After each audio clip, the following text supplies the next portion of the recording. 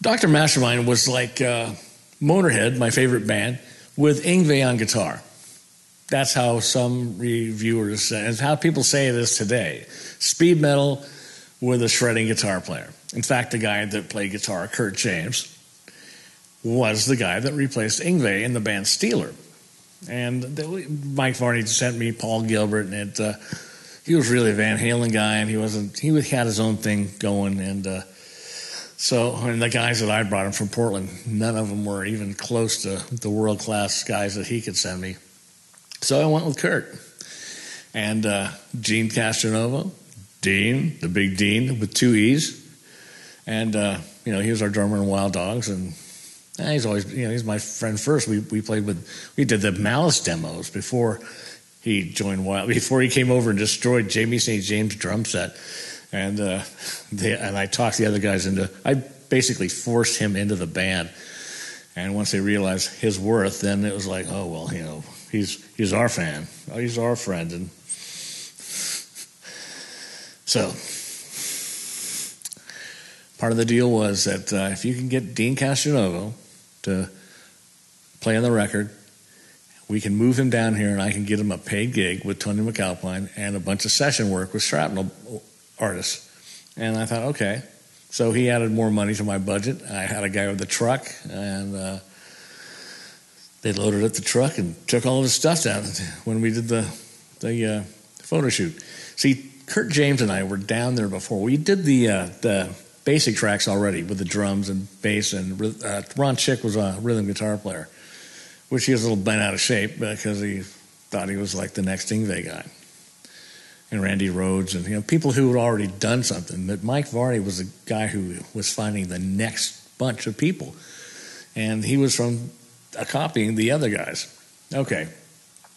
Thanks, Ron. I don't think your tracks are on the album, but because Kurt did he redid all the rhythms. And, we recorded the basics in Portland. And the guy that owned the studio and the engineer, Rick McMillan, was a friend of Jeff's. And he knew how much of a budget we had, and he was going to try to go over that. And we could have done that whole record for the amount of money we spent at the studio with Rick. And, the drum solo, he said, oh, did you want me to record that? I was like, yeah, you dummy. Yeah, who you calling a dummy? Speaking of dummies, the album cover was really weird to do because I was, it was all Mike's ideas, concept, and I think it was kind of like, the Puppet Master. And so he has this collection. He has a lot of collections of everything, and he had these ventriloquist dolls. And so I had to string them all up. It's the same studio we did the Wild Dogs Man's Best Friend cover, which I set that picture up also. And I spit blood on the backdrop, and we put all the foam and the fake blood on the dog who kept licking it off, my ex-wife. And this time it was just me doing the photo shoot stuff. And weird ventriloquist dolls. That weird one in the front was like an old real-size head. And a couple of my friends were in the mass and on the cover, Clyde Randall and Jerry Cottrell, and whose daughter is a Dr. Mastermind fan. I got this comment on a YouTube video on Dr. Mastermind. I said, I love this band. And I looked at the name. I thought, hey, do you know a guy named Jerry? That's my dad. It's like, well, he's on the album cover. She had no idea. It was her birthday last week. I sent her a Dr. Mastermind shirt because, hey, she's awesome. And so the music travels through the ages. And we recorded the record to the leads and his vocals, and I think Pete Marino and another guy sang backup on some of the stuff, but it wasn't the Wild Dogs Man's Best Friend kind of backups. And the record came out on Shrapnel Records in America, Roadrunner in Europe, and their publicity department worked me like crazy. I was doing interviews, in the middle of the night with European magazines for months, and I was in magazines for months. I was the Christmas guy, the Christmas giveaway, and it was really a cool thing. I have a lot of the articles that I bought on eBay because people put the articles in my picture up, so I'd buy them. The one from Italy, and I was destined to be somebody, but I didn't have a band, so we did one show. The record went to number one in Kerrang for 3 months, 3 issues in the import charts. And but now nobody takes it serious because, it's a project. No, it was a serious band. But I had given the drummer to somebody else, and Kurt James was in California. I'm in Oregon, and I'm poor, and I was broke, and I had no money. I didn't work. I was going to be a rock star. And they just don't pay you to do this. You have to have rich parents, I found out. So I didn't live far enough out in suburbia to really be anyone. But the name, how the band came about was I had a little demo band with Kip Dorn and this drummer from a band called Haven, and I was writing my songs so I could bring the Wild Dogs my songs finished, so we didn't have to. It would never happen trying to work songs out like we used to, because they were going to replace me anyway. I found out. So anyway, they did show up. I had the songs and we practiced a couple times, and they just weren't serious, and they weren't really friends of mine, at all. And they were people I would not hang around normally, and they would not hang around me unless I hadn't actually done something and did all the publicity and got the record deals. So once the boat's floating, we'll just get rid of him and get somebody else in, and everything will be fine. Well, it wasn't, but so they didn't want to tell me that. So I had a meeting with this potential manager that worked for Journey's company, and he was out with Night Ranger on doing lights. And the first day, I spent all day meeting with this guy, planning out strategies for the Wild Dogs. And the band didn't show up that night. I went to the gig with Kip and his friend and my ex-wife, and we had a really good party time. And the next night, there was a 2-night show here in Portland with Night Ranger and Black and Blue. And the next night, I went, and the band guys were supposed to be there, and I didn't see them till after the show. They sat in a whole different section, and we had front row balcony. It was great, both nights, and free. And so we go to get on the tour bus, to have a meeting with Ken, the light guy, and I get on the bus first, and Jeff gets on last, and as he walks on, he says, "Hi, I'm Jeff, the guitar player, and this is our new singer." It's like, "You're joking, right?" "No, Matt. We decided to get a new singer." "Oh, okay. So now that I have built the boat, you all wanted to go fishing, and I have to stay on the dock." I said, "Well, I guess I don't need to be here with that, huh, do I?" "No, so I take off." And I had a band called Evil Genius after that.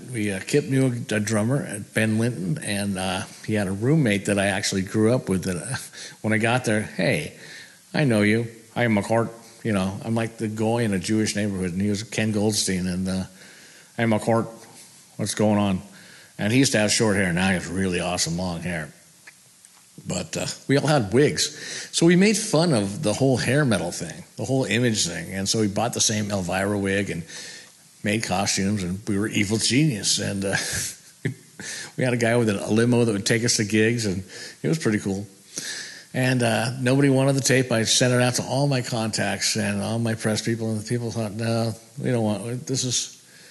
I think it might have been they knew that we were making fun of the thing, because the music was great. The Kit plays like Michael Schenker, and it was twin guitars, so there were some dual harmonies. The other guy, Chris Jacobson, the other guitar player, he was with the Mentors, and there goes my connection with them back then even. And they used to go watch the trains with El Duce. He'd send for El Duce to come down to Portland because he was living here with the guitar player for the Vultures, that band I had with those 2 chicks. And everything's so intertwined. And, it just kind of fizzled out. And then while I was living at the Ken and Ben show house, I kept getting calls from Mike Varney, and Mike was saying, "Hey, this would be a great album. These are great songs, but they need to be polished up a bit. And I think if you had a different guitar player, it could really be something. And if you could get Dean to play on it, it could really be spectacular." And so, once they got the word of that, it's like they all quit. And I moved to Beaverton to become an apartment manager in suburbia with a pool. And hey, I was at the Villa when I was starting this. And the Villa, I also was playing at Mayhem at the time. And the Villa was, a ghetto apartment. Studios went for like $100 and one bedrooms were $125. And there was the guy that bought the building. There was only 6 old people that lived there when I got there. And there was, within 6 months after this guy bought it, he went down to the parole office and put for rent signs up. So we had a ton of guys just out of prison. The place was like a drug dealing house. And, everybody paid their dues to the manager to let it happen. That would be me. They even had a crank lab. And I was afraid of the place burning up, and I didn't want to go to jail because of somebody else's stuff. So I did call the cops and said, there's somebody that is making speed in one of the apartments here. Well, we can't just show up, is what they told me. We can't just show up and go in. I go, the guys are on parole for murder. The one guy was. And what he did was he bashed the guy over the head with a half-gallon bottle and then ran over his head until he had no head. And he did like 2 years on that, and he was out on parole. Yeah, it was a whole different world for me. So that's where I kind of rewrote a lot of the songs, and then I played with Mayhem and then moved out to suburbs and was managing these apartments. And Barney said, okay, let's get serious with this. There's a few lyrics we need to change. And like the Black Leather Maniac was about a really vicious killer that I heard about on the news. And he made it about somebody who saw the light of Jesus. And, one of the lines was he cut off his baby's head to shut up his screaming, because that's how bad the guy was. Well, I think the line got changed to, you can't see the white light gleaming. And it's like, that's not even making sense. But that was the PMRC days. And so, they would have jumped all over that stuff. And, it wasn't like the Mentors, Donkey Dick and Free Fix for a Fuck. But Barney didn't want to have any of that stuff. Actually, it turns out that the person putting up the money for the records didn't want any of that kind of stuff or any of that kind of attention. Might have sold better, but who knows.